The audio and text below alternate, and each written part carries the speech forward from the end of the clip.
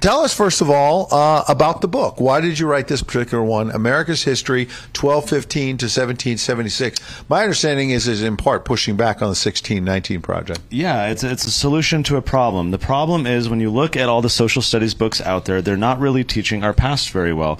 We all know this quote. I'm sure you've all heard it. Those who don't learn from the past are doomed to repeat it, right? The problem is that the social studies books that are being used in the classroom, they're not teaching kids to learn from the past. They're just teaching kids about the past. Here's the guns they use. Here's a letter this person wrote. Here's the date this happened. And it really disconnects kids from understanding the ideas, the philosophies, the values of history. And so what we've done in this new book is, yes, teach about early American history, but the ideas and the values that we can apply and learn from in our day today. That's awesome. Imagine a book, a curriculum, that is not saying we hate America. That's actually saying America is pretty cool. Do you have a question that you want to ask?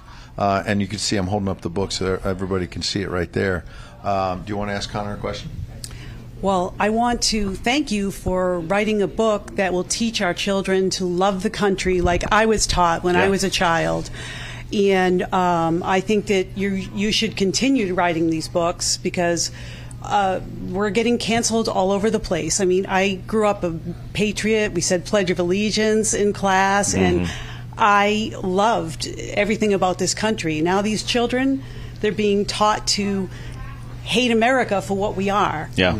That's interesting. That's interesting because I feel like the 1619 project and critical race theory, when you look at the people behind these projects and what their values are, I believe what they're trying to do is not just attack the founding fathers and claim that they were all, white supremacists and bigots and so forth. They're trying to attack the ideas that they stood for. These are largely Marxist, socialist type of people. And so by attacking the founding fathers as racists and bigots and white supremacists, it allows the public to more easily discard what they stood for and what America was founded upon.